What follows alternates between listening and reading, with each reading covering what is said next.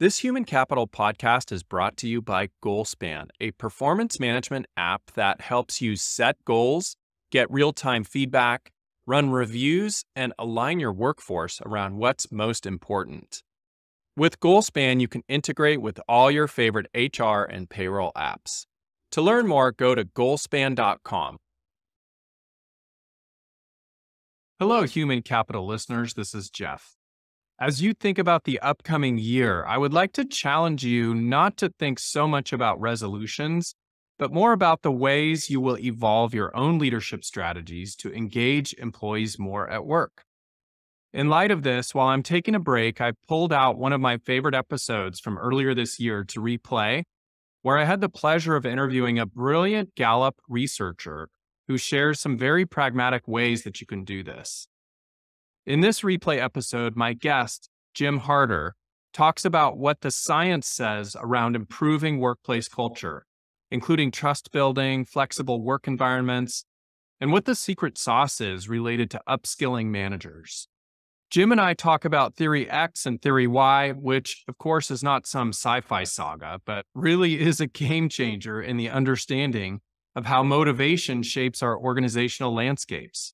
Spoiler alert, intrinsic versus extrinsic motivation wins out every time. We also talk about quiet quitting, which ultimately is a cry for effective leadership. Let's face it, engaged employees aren't just born, but they're inspired, cultivated, and celebrated. So as you gear up for a year of triumphs, I hope you ponder how these strategies can be your secret weapon in the war for talent. As you think about this next year, think about success not as a goal, but as a mindset instead. Let's dive into this replay and set the stage for a year of workplace victories. Hope you enjoy. Hello. This is Jeff Hunt, and welcome to the Human Capital Podcast. You know, when the pandemic began over 3 years ago, there was an awakening that shocked the world. It caused the biggest disruption most of us have seen in a lifetime about how and where people live and work. What is certain as we fully emerge from the pandemic is that nothing will return to the way it was before. The way organizations seem to be adapting to this permanent, let's just call it a culture shock, determines whether they will thrive or even survive in the long run. The immediate danger is that most employees now operate more like independent contractors or gig workers instead of employees who are loyal and committed to your organization. One of the critical issues companies are facing as a direct result of the pandemic is declining customer relationships.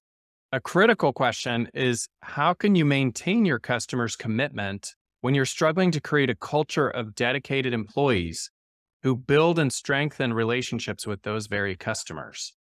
My guest today co-authored a fantastic book I just finished reading on this topic, and the book is titled Culture Shock. Jim Harter is not only a best-selling author, but he's also chief scientist of workplace management and well-being at the Gallup Corporation, a workplace consulting and global research firm with over 2,000 employees.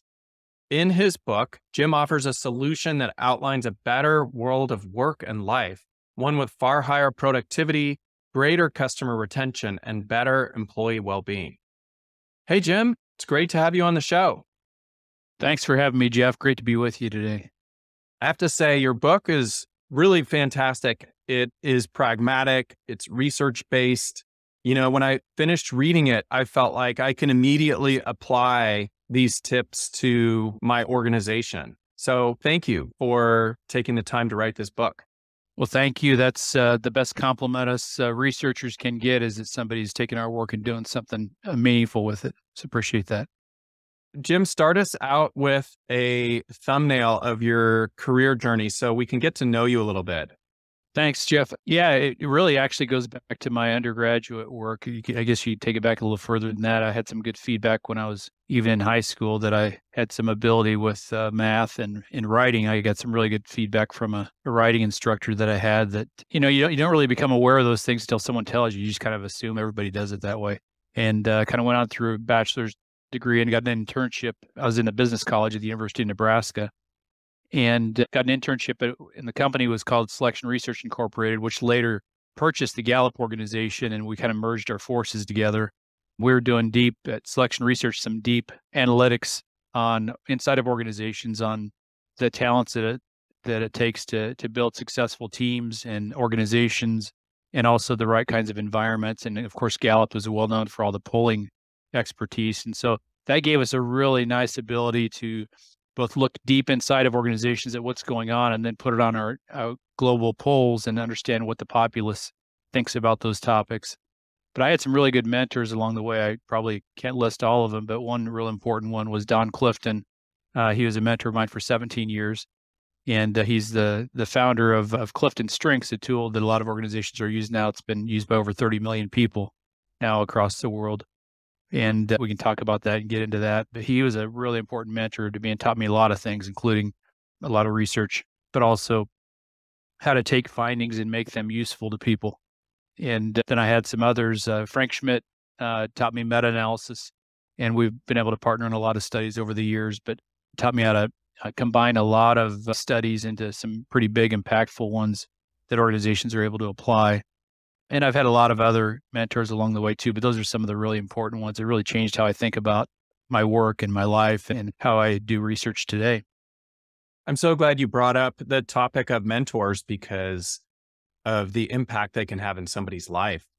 Just think of these two people, Don and Frank, and they literally changed the trajectory of your life in your career, right? Without question, because I didn't really know what I was capable of. I knew a few things I was good at, but I didn't really even know this field existed. But they changed how I think about research and also how I think about how that applies to life. And then, Frank, through meta-analysis, really taught me a different way of thinking about data and analytics and how to find kind of the truth in data and analytics, and also to isolate where the data might be lying to you. And you have to kind of figure that out.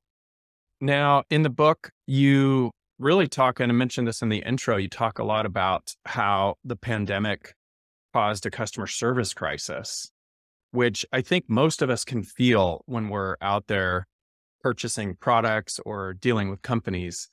Connect the dots for us on how an employee crisis actually became a customer service crisis. Well, the change in work, and so there are a lot of advantages to our change in work suddenly for remote ready employees anyway, where people suddenly went from a trend toward remote work, a very slight trend. It was probably sped up by 20 years with the pandemic, and suddenly everything changed. We call it the Great Shift. Massive amount of people were sitting at home trying to figure out how to work, but there was some learning that occurred there too. We learned how to work independently.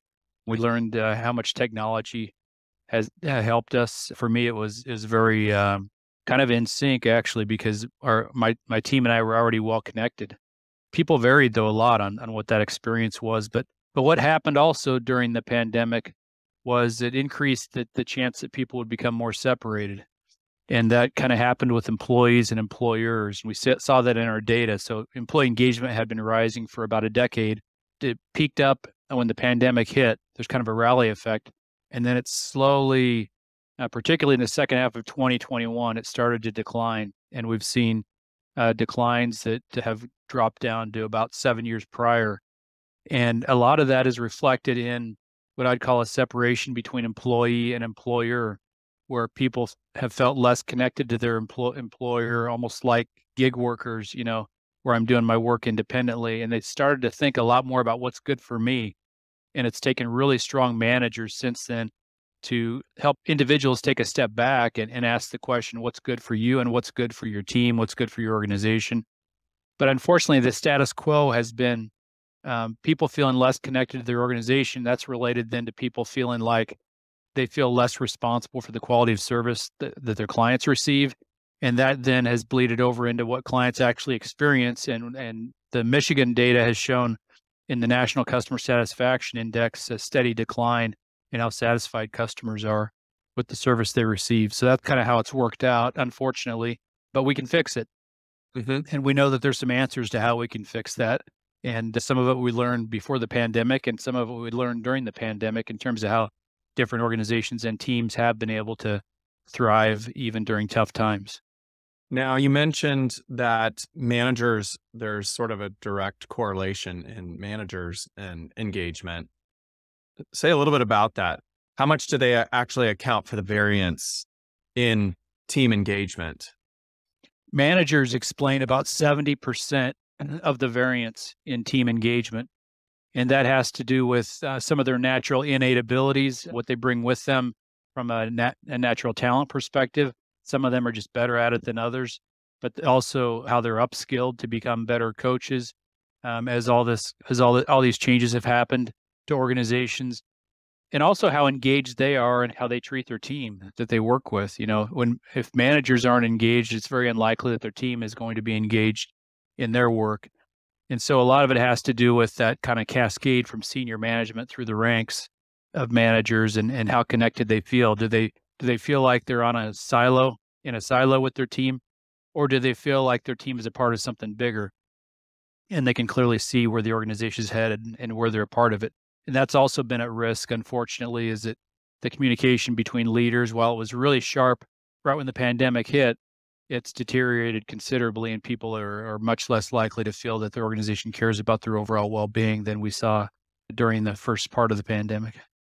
I just want to pause on something you just said, Jim. I'm going to repeat it because this is just an incredible number. You said, correct me if I'm wrong, 70% of the variance associated with engagement for teams is associated with the manager and the manager's behavior and actions. Is that correct? That's correct. Yeah. And a lot of it has to do with, and we started learning this years ago when we looked at organizations for the first time and looked across manager-led teams and saw this massive variance in how teams were managed within the same organization, some with great brands, that you'd expect would have this overarching culture. And while they probably intended to have an overarching culture, there's a lot of variance in how that was deployed across manager-led teams. And so you get this massive variation that is actually an opportunity for organizations to improve, because that's where change occurs. It's at the manager level. And if you channel anything you want to get done through your managers and you do it the right way, you're likely to see that kind of bell-shaped curve of manager team engagement shift significantly. And that truly changes organizations when you see that shift. The other thing I'm reflecting on is that you could be sitting in the C-suite with having measured your engagement levels and discovering that they're relatively low in your organization. And you could be trying to create new business strategies and communication strategies and training and development. But unless it's actually including educating the manager and creating some new methods for them to interact and engage with their teams and employees, you're not going to move the needle that much, right? That's very true, Jeff. You got to channel cultural change through your managers, and that might seem like a difficult task, but actually there are scalable solutions that can get organizations on the right path to having managers who are upskilled to be more like coaches and to have the right kind of conversations with people. And I should add that it's never been more important than it is right now. The role of managers inside of organizations has never been more difficult in my career than I see it right now. We saw a manager during the pandemic and extending beyond the peaks of the pandemic. We saw manager burnout on the rise. Even today, manager engagement is only a little bit higher than employee engagement, and manager stress is a little bit higher than employee stress.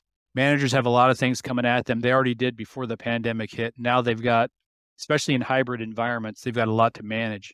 And while a hybrid work situation is ideal for autonomy, the kind of the combination between in-person time and time independently where you can do some independent work, it's a great combination, hybrid work, but it's also a challenge if you don't have great managers. And it creates a higher risk if you don't have great managers, because you've got some unpredictability that they've got to figure out for your organization. Well, I'm sure if you're a manager listening to this podcast, you're probably feeling a lot of what Jim has described, this additional pressure, and it's a never ending situation where we're given more and more to do, but we're also placing a greater importance on how we're engaging with our teams and our people in terms of being productive. When you look about managers that are doing this really well, that are engaging high levels of engagement with their teams, what sort of behaviors do you see? Are there any important habits that great managers have that do well in this area? Yeah, and you could think about how this blends into how performance management ought to be done. Too often, managers have, and this relates to the stress aspect of it, is they've got multiple initiatives coming at them. They may have an employee engagement survey in one category. They may have performance management in another category. They may have a wellness program that they're responsible for directing employees to in another category. They may have learning and development that happens in another one, and they're not generally fit together, but they can be. And probably the most important habit for a manager is to continually get better at having at least one meaningful conversation every week with each employee. And we had a chance to kind of break down what goes into what we call a meaningful conversation. We ask employees about their last manager conversation and what happened during that kind of feedback meeting that they had. And there are some commonalities in people who had extremely meaningful feedback sessions with their managers versus those that had either below average or even very unmeaningful conversations. And the first thing that came to the top of the list was recognition. And only about 1 in 10 people tell us that this is a study we worked on with WorkHuman. We found that 1 in 10 people say that their manager has actually asked them how they like to be recognized. That's low-hanging fruit. Absolutely. You've got to know that to give them the right kind of recognition, but also you have to know what they're doing. You have to be aware of what they're doing and be in touch with them. And when you're at a distance, that's more vulnerable unless you're very intentional about it. Another thing that managers did in these sessions was they talked about collaboration with the team. When we asked people how they decide where they're going to work, only 13% of people said they decided with their team. So there's kind of this thing where either leaders are saying, get your butts in the office, or there's, I don't want to put it too bluntly, but get in the office, or do what's best for you. Now, those are two extremes, but the best solution is somewhere, it's more nuanced. It's where leaders do set some standards about, we want to build a culture. Here's the days when we really want to build some on-site culture, but it's you and your team that really need to decide when you're together because that coordination is really important. So the team collaboration piece was something that these managers made as a priority. They also prioritized goals and priorities, of course, discussing those regularly, the work that someone's doing and how that relates to the customer and how that relates to the ultimate outcomes that they're trying to achieve. And many times priorities need to be adjusted continuously. They leverage the strengths of the people they're working with. So they knew their strengths, they knew their innate tendencies, and they're able to help them navigate, what they're doing through their strengths as opposed to trying to make them be someone who they're not. And so that was a central part of it as well. So there were some key commonalities in what leads to a meaningful conversation. Really, none of those things that you just described are complicated. They're relatively simple. They might be difficult to implement because we actually have to be very proactive with the way we implement those things. But they're not that complicated, right? That's right, Jeff. And the other kind of nuance in all this, maybe it's not a nuance, maybe it's just a reality, is that if you have a weekly conversation, it doesn't have to be that long. We found 15 to 30 minutes. You can get a meaningful conversation done in 15 to 30 minutes. It doesn't mean that sometimes it needs to go longer than that. Sometimes it does. But we found that if you don't have it regularly, it's got to be longer to catch up because you're not building on a previous recent conversation with somebody. And if you're building on top of a recent conversation, it can go pretty quickly and still be meaningful. Mm-hmm. So the amount of time is a factor also. And I think that's why maybe some managers might think doing it every week is quite a chore. Well, if you're managing too many people, that could be one thing. But if you keep it on a regular cadence and you have the right kind of conversations and focus it on the right things, like I listed earlier, it can happen pretty quickly. The other thing I want to highlight in what you just said a minute ago, Jim, is about this whole concept of collaboration, which seems like very low-hanging fruit. If we involve the teams in the decisions, and there's going to be greater buy-in, right? That's absolutely right. People close to the action know their work. They know how their work relates to the customer. We need to involve them. One of the items we've asked for decades is we asked employees whether their opinions seem to count at work. And that's a real critical one to really understanding, not only making the individual feel like they have some autonomy, which is important, but also the reality is you get closer to the customer, you get closer to the action because they know what the work is. I think we have to be really honest with ourselves and say people learn some things about their work and themselves during this pandemic. Many people learned that there's work they can do independently. That's why they're pushing back on the commute now, because they realize in many cases, they're wasting some time. But on the other side, in-person time matters too. And that team collaboration piece and what happens in person, even though many times it's random, that random stuff matters a lot too. I was in a meeting the other day. It was like less than 5 minutes where we solved a problem that we might not have even scheduled a discussion around for months. We had 3 people in the office that were able to solve it, and we did it quickly. That's the kind of thing that happens in person that just doesn't happen otherwise, because someone's got to take the initiative to set the meeting, and then the conversation isn't quite the same. It can still be pretty good on Zoom. Don't get me wrong. Zoom and Teams and all of the different methods of video helped a ton. And the first thing I said when the pandemic hit was, thank God for technology, because it made work pretty seamless. It did, for sure. Now, you've determined that the hybrid work environment is ideal if you can do it. Now, it's not, obviously there's differences between companies and employees and teams and whether or not they can do that. Some people have to be together 100% of the time, and others have the flexibility of not being together, or they're not even able to be together if they're in different geographies. But talk a little bit more about the hybrid work environment and why that is really the most successful method if you can pull it off. Well, for people with at least some level of collaboration in their work, we found engagement peaks at about 2 to 3 days in-person time per week. In some work we did prior to the pandemic, we did an in-depth study of social time, and we found that all different forms of social time matter in terms of people's moods. In-person time, not surprisingly, matters the most, because there's a lot of cues that happen in person that just don't happen. You can't really pick up on video necessarily. It's part of our physiology and part of how our brains are built. But what we found is that while in-person time mattered the most, it wasn't the total amount of time that mattered as much as the fact that it happens. Mm-hmm. And so when people schedule themselves to be in person 2 to 3 days a week, the things that happen are what kind of feel natural to us in terms of our interactions. And we can get, like I talked about earlier, we can have those spontaneous meetings that wouldn't have happened otherwise. We can have a little bit more innovation. There's a little bit more trust that's built. Just consider one thing: new people coming into an organization.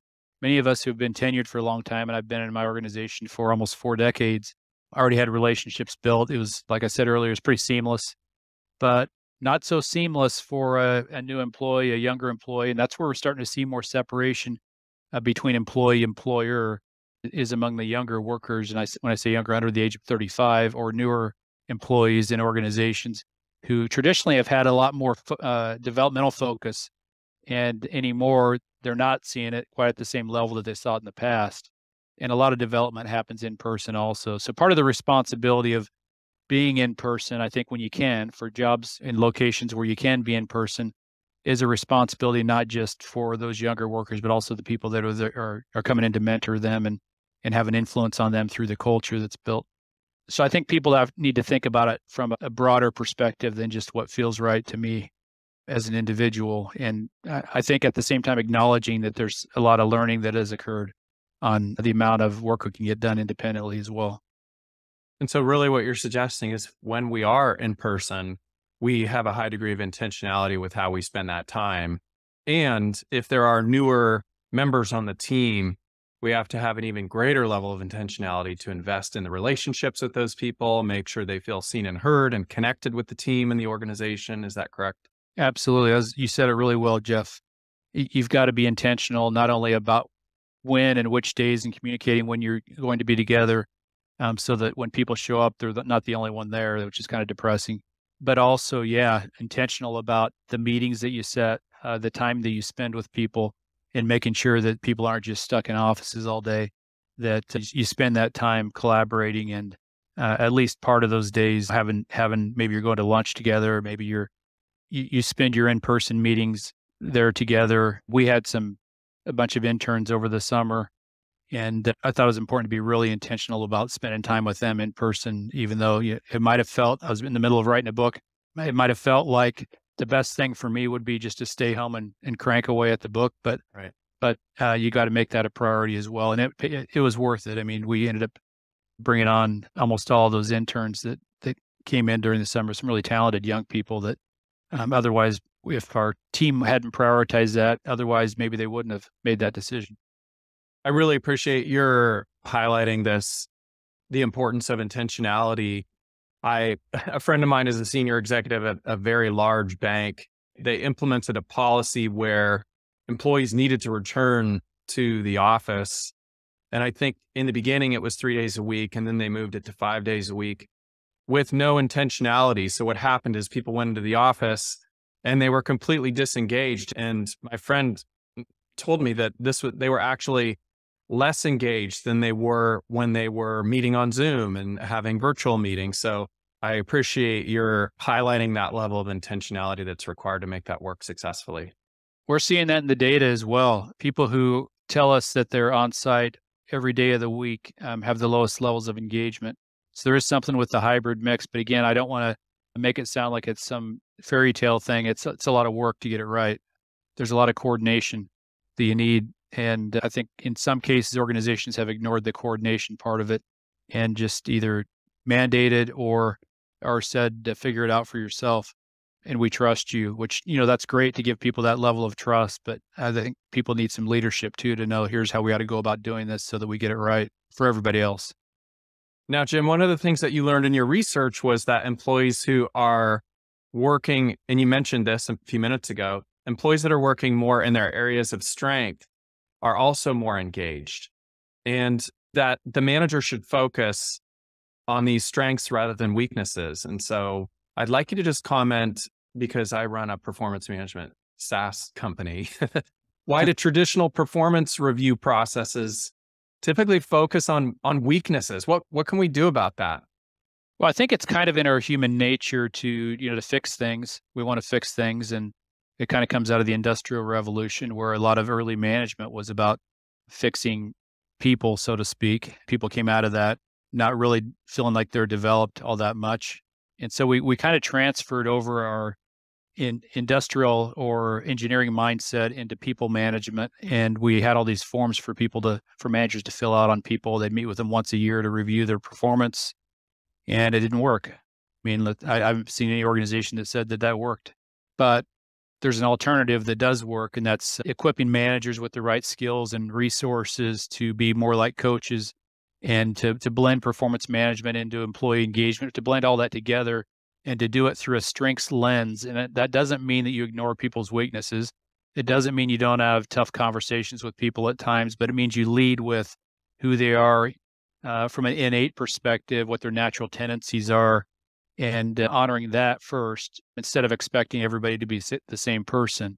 And it's easy for our minds to say, well, we can apply a formula to everybody and it will suddenly work. Well, the only formula that you can apply to people that works is one that individualizes and takes into account each person's situation. And that might seem like a monumental task. It really isn't. If we flow it through what we talked about earlier, managers and equip managers who are really in the only position to get to know each person's situation and to manage them effectively when they might be now more separated from them than ever before. And strengths, I would say in a nutshell, shortens the distance between people.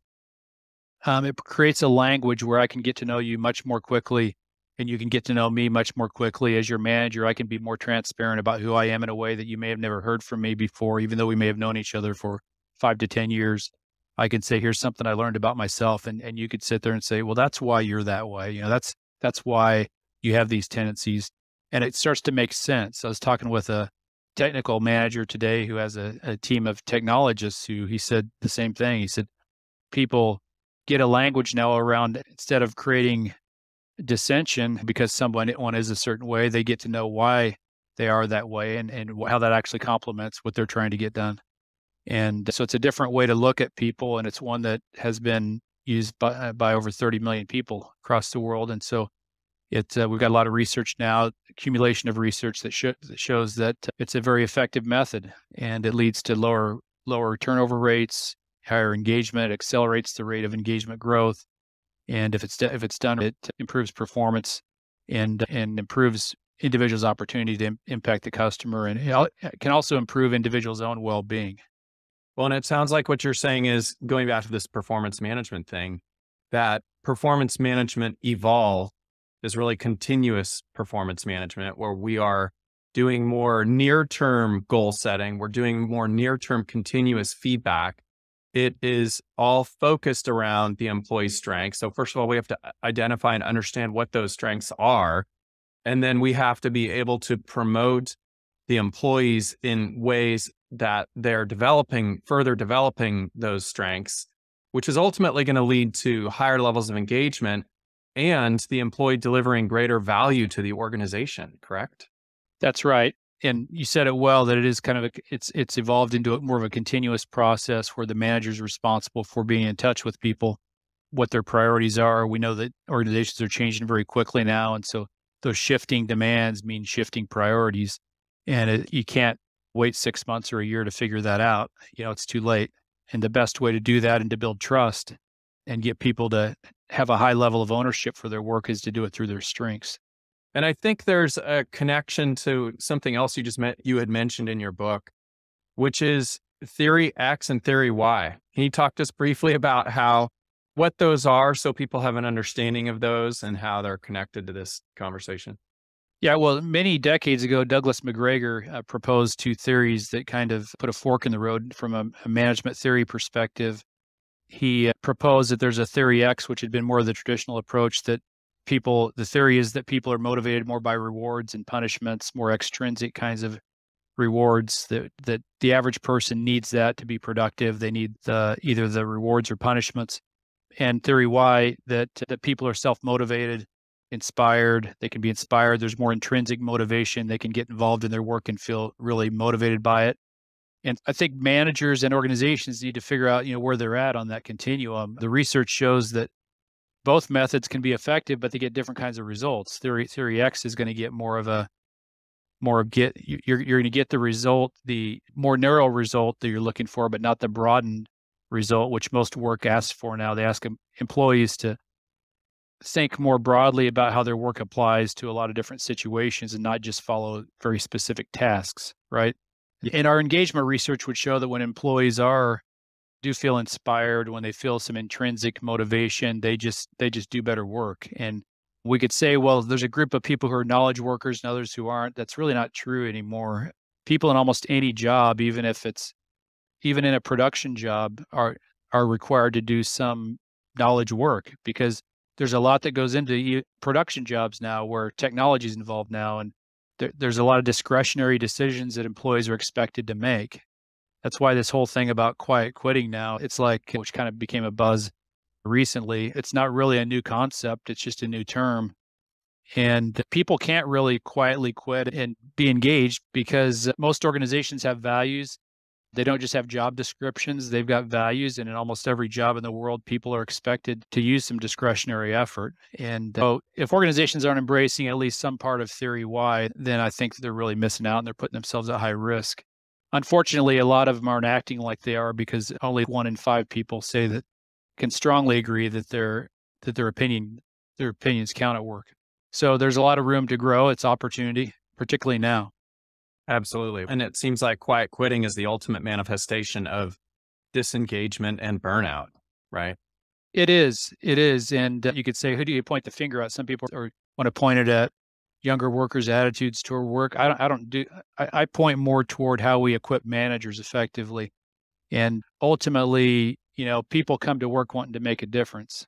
That's and right. If we give them the opportunity and we give them an inspirational job and we give them rewards for that work that they do, they're much more likely to be engaged. And we've seen organizations move from, we've got a global average now of about 1 in 5 people are engaged, and the top organizations we study, and our metrics are really high bar, are 70% plus. So it's very doable. It's not like a pipe dream that you can move an organizational culture and you can engage young workers, older workers, the whole gamut, if you put the right systems in place. So just to wrap us up before we move into the lightning round questions, it sounds like what you're saying is that highly engaged workforce companies do a few things differently. They build trust in leadership. They essentially embrace flexible work environments, empowering teams, managers, employees to make a lot of those decisions. you didn't talk too much about this, but they take employee well-being very seriously, getting to know people personally in addition to professionally. They leverage creative and different communication channels and are transparent with how things are going. And then lastly, you also mentioned in the book that they really invest in upskilling their managers so that they actually know how to improve engagement with their teams. Did I miss anything on that? That's a really good comprehensive list, Jeff. It starts at the top, though, really. And leaders need to help their workforce understand the why behind their strategy. And if engagement's part of their strategy, if well-being is part of their strategy, if remote work is part of their strategy, people need clear answers to why and how it fits in to that strategy and how it relates to their ultimate outcomes. And so they need leaders to help them see that path and to see how that path relates to the customer, which then relates to how the organization is successful, which helps everybody in the organization have better lives. Okay, Jim, you ready for the lightning round? Sure, let's do it. My first question is, what are you most grateful for? I'm very fortunate to work in an organization that we've had flex time since 1969 actually, so this isn't new to us. But I feel grateful to work in an organization that actually we practice what we preach in terms of findings, and we apply them, and we're always kind of experimenting on ourselves. But I'm also grateful to have family that supports the hours I put in. Looking back on your career, what's the most difficult leadership lesson you've learned? It kind of comes back to, I guess I learned this fairly early on, but the individual nature of motivation. You can say it, but until you actually try to practice it, you've got to be intentional about learning, listening and learning from each person's perspective to get to know where they're coming from. And it takes some time and effort. And people don't naturally sit back and listen first. And that goes when you're dealing with clients to when you're dealing with associates, all the way through. If your starting point is listening to what's going on with them, I learned that early, but you always have to continually remind yourself to do it. Listening is really the number one leadership skill, isn't it? I think it is. I think it is. Who's one person you would interview if you could, living or not? Probably Abraham Maslow. Mm. He was a pioneer from a strengths perspective, and he's known for his, he's known for the hierarchy of needs, but I think we sell him very short if that's where we leave his contribution. He had a lot of insights into how work improves people's lives, maybe even argued maybe more than a therapist, that work can provide a vital function in people improving communities. And he thought big picture about work. Do you have a top book recommendation for our listeners? This one's already been purchased by a lot of people. I just read it on Sunday because I hadn't read it yet. And I think it's good. It aligns really well with what we have learned about how people change their well-being, and it's called Atomic Habits. Everybody's heard of it now, but if you haven't read it, it's a quick read. I read it in like 3 hours, and it aligns really well with different things that I've learned throughout. I really try to dig into, what causes change. And I think the alignment of habits and with goals in the short-term and long-term self. So you've got to have habits that fulfill your short-term self and also align with your long-term self. That's one of the things we learned in our well-being work a while back, but Mr. Clear put it to some specificity in his book. I thought he did a really good job. What's the best piece of advice you've ever received? To listen and to simplify. I guess those two things combined. To simplify, meaning I'm in a job where you do a lot of complex science work, and if you don't bring it to a level that you can apply it, then it doesn't matter. And I've always tried to keep that front and center, is that you've got to do the complex work, but you've got to make it simple and applicable. So, Jim, we've talked about a lot today. If you had to synthesize what the greatest takeaway is for our listeners, what would you say that is? I would probably put it into two things that complement one another. One is leaders need to, for lack of a better term, kind of audit their culture, in a sense that they need to first decide what they want their culture to be, what they aspire their culture to be, and identify that and communicate how it fits into their strategy. That's one. And two, you're not going to get any of that done unless you upskill managers. And never been more important than now to upskill managers to have the right kind of ongoing conversations with people so they have comfortable, natural, regular, weekly. The simplest takeaway would be one weekly meaningful conversation with each employee. And I kind of went through what some of those criteria are for that. But that'd be the biggest takeaway would be make sure you're doing that at all levels of the organization. So your book comes out May 30th, and it's available on all platforms. Listeners, I'm going to put it on my books list on our podcast website. So if you're wondering, you can go find it there. But it's called Culture Shock. And I hope you all have an opportunity to pick it up and read it because it's transformational. Jim, thank you so much for coming on the show today and bringing all this wisdom to our listeners. Thanks for having me, Jeff. Great to be with you. Thanks for listening to Human Capital. If you like this show, please tell your friends and also take the time to go rate and review us. Human Capital is a production of GoalSpan, your integrated source for performance management. Now go out and be the inspiration to other humans, and thank you for being human, kind.